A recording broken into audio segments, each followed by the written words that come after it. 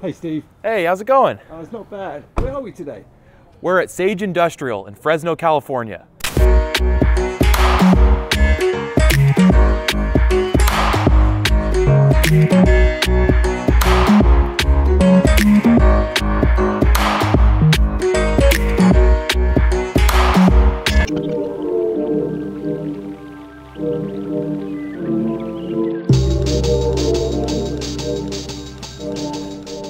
It's a cool business. These guys came into my crosshairs a few years ago with clients looking for mold and mildew control, something ancillary they could add to their environmental control system. I thought it was pretty cool, and it applies to greenhouses and indoor. Let's check out what they got. Hey, Brian. How you doing, sir? Hey, doing well. Steven. Yeah, it's been a while. Yeah, it has been. Thanks for having us. Yeah, no problem. I'm glad you're here. Yeah, well, it smells clean in here. Yeah, thank you. Thank you. Yeah. We're running our system, so that's keeping great. us all safe. Yeah, you run it in this room itself? Yeah, we run the whole facility. Oh, that's really cool. Yeah, why not? Yeah, why not? That's right. Why not? We protect ourselves. So. Well, give us a quick rundown. Well, basically, AirROS makes a purifier, an advanced purifier system that uses reactive oxygen to purify the air and surfaces. So that's our claim to fame, right? We have the ability to actually touch these surfaces, the doorknobs, everything that the air touches is protected by our equipment. So all the little nooks and crannies Nooks, are crannies, being touched. under tables, drains, especially, things like that Right. are like food. We've started in food, so we've started with food processors. We've done live plants, nuts, meat, meat, fresh fish, Yeah. all that type of stuff. Well, you're in the Central Valley here. Yeah. It makes sense. All the produce around. Almonds, right. How old's the business? We've been about 10 years in business. Oh, good for you. Yeah, we started in 2011. So. Good for you. Yeah. And this building's really nice. How long you been here? We moved here about a year ago. Okay. So we started in the back of my house.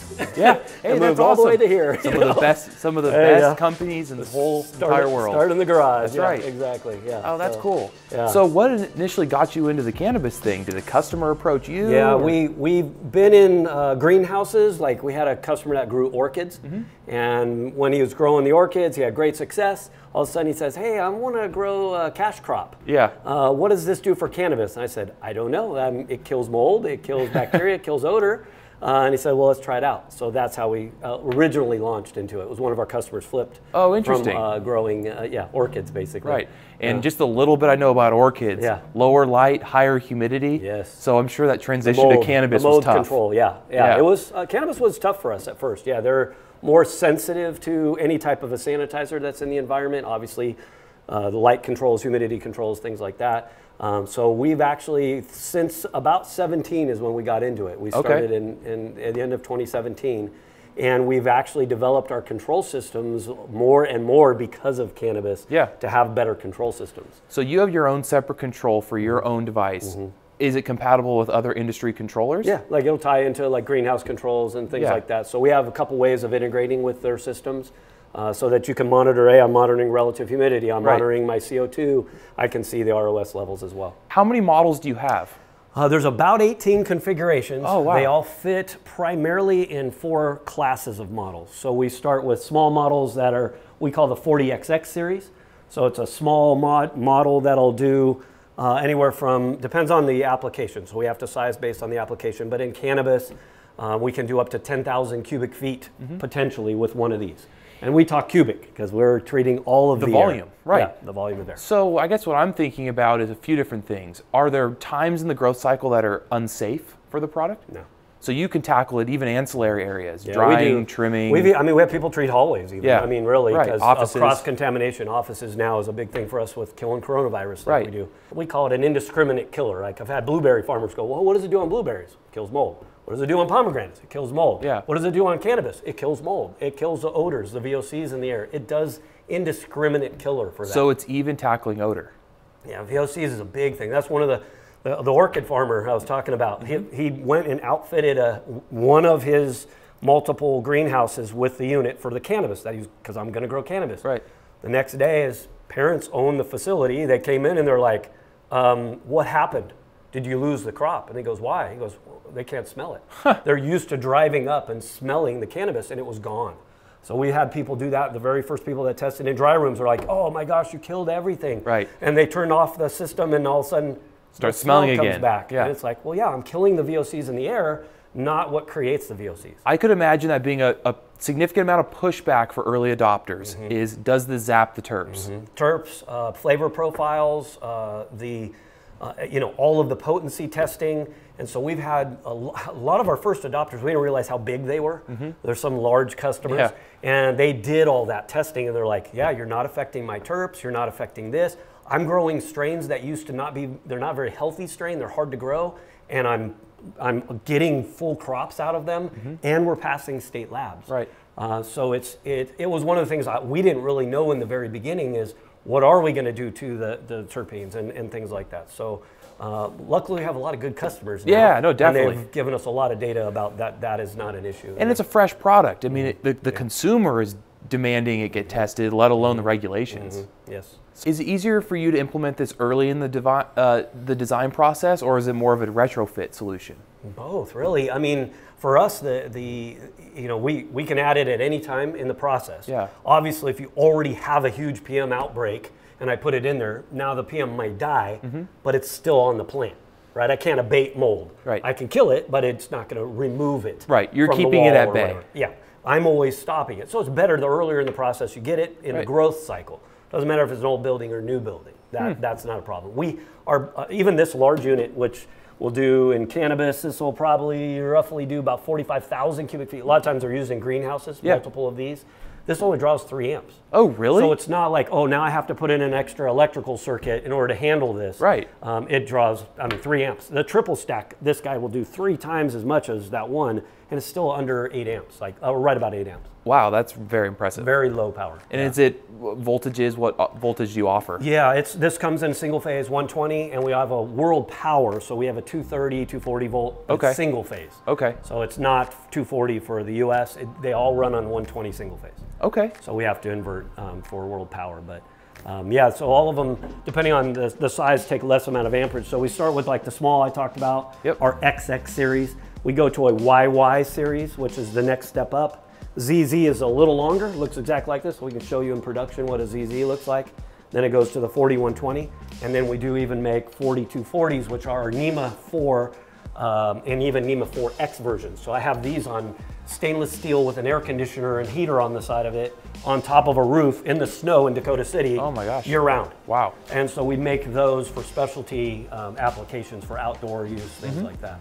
How about like, I'm assuming a lot of it has to do with contact time across the unit itself. When you have a constant ventilation in a greenhouse, do you find you need to deploy more of these? That's where we're very different. So a lot of our customers are like, ask us, hey, what's your CFM? This guy's only running 150 CFM or less. Oh, wow. One of these guys is like 28 CFM. I don't have hardly anything. I don't have to turn the air in order to treat it because I have a sanitizer. So the way it's working is it's taking the ambient air in, humidity, right, whatever's in the air, taking that in, applying a high voltage, high frequency pulse, creating reactive oxygen. The reactive oxygen that's inside is very short-lived, so it doesn't even make it out of the unit. So anything that comes into contact with that is being killed, negated, spores, everything, destroyed. DNA, RNA level, destruction. Anything that is in the environment itself that doesn't go through here. So what happens when a plant gets PM? Spore relates, the spore now moves to plant 2. If that spore doesn't go through a purifier, it doesn't get killed. But with our system, because we have the sanitizer in the environment, I kill plant to plant cross Yeah, you're killing it. So that is our claim to fame. So I don't have to turn it all here. I don't have to have dwell time in here because I have a even level sanitizer in the room at all times. Right, wow. So it protects here irregardless of whether I've actually filtered the air or not.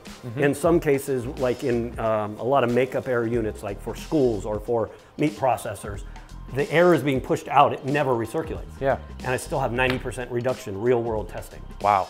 So it's a dramatic thing because of the output of our unit. Is it common to put this in an application that would clean the air duct or ultimately maintain your HVAC? You can. I mean, it's a two for It's a byproduct. It's a byproduct, right? So if I run this and tap it like we did in our room here, in the offices here, we're tapped into the duct. The duct diffuses all the clean air everywhere. Right. So in essence, am I cleaning the duct? Yes.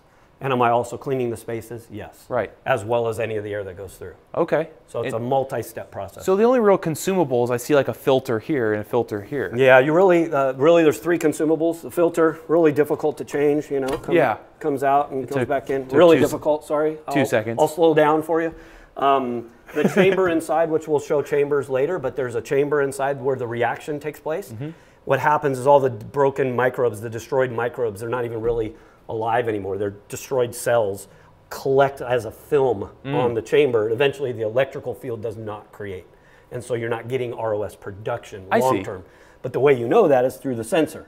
The sensor is always detecting the saturated level in the room to keep it at safe levels, to keep, hey, I need to up the production because the door opened. I need to slow down because the door closed. It's blackout curtains at night in a greenhouse. Hey, the volume of space just got shorter. So when this thing tells you all of a sudden, I have a higher count than normal, this thing isn't capturing it as well. Right. So you replace shut it off. Yeah. So as soon as you're not getting basic levels in the room, then you know that it's time to either change the filter because it's not getting airflow, change both the filter in the chamber, or potentially even the sensor as well. Right.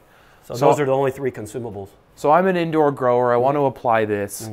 Does this controller have, is it lit up, the back display? That is lit up. So this one most likely wouldn't go into a Cannabis, whereas... Could go in the hallway outside the room. A lot of hallways we do that. Now the other thing we do offer where the purifier is in the room. This is in the hallway. So you can have every room, all the controllers outside, you can see them. They can be locked, nobody can touch it, but you can read them. But the sensor's inside, so it becomes a 3-piece. Oh, wow. Versus something like this is an all-in-one, right? Controller, sensor, everything. This one's even portable with feet. You know, this is an all-in-one.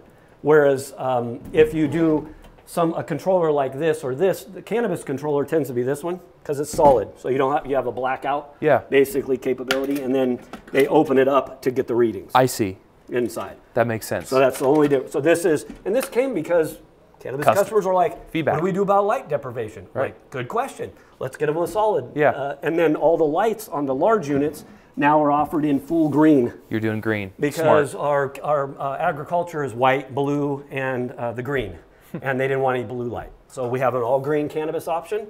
All of them now have a switch capable, so you can open them up. I'm not sure if a switch is installed in this tester, but we'll check. Nope.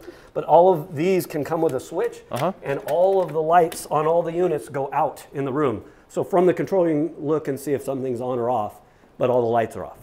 Wow. So you can remotely turn those lights off. I like how quickly you adapted. We have to. Yeah. I mean, really, ultimately, we're providing a solution to a problem. I want to pass state testing. I have odor control issues. I have obviously mold issues and loss issues. So we're trying to provide a solution. So when you said, hey, what model is it? Well, about 18. Do you want solid? Do you want it with a switch? Do you need it with a sensor? Do you need it for through and through? It's going into a duct. Or no, I'm mounting it above, just want to mount it and pipe it above fans. We even will provide a inflatable sock with holes in it that you literally comes in this, catch it here, and it inflates out, and now I'm diffusing evenly throughout your room without you having to run a bunch of hard pipe. So, well, man, this is awesome. Right. Why don't want to take a walk through? Show me inside, please. Yeah, come on this way.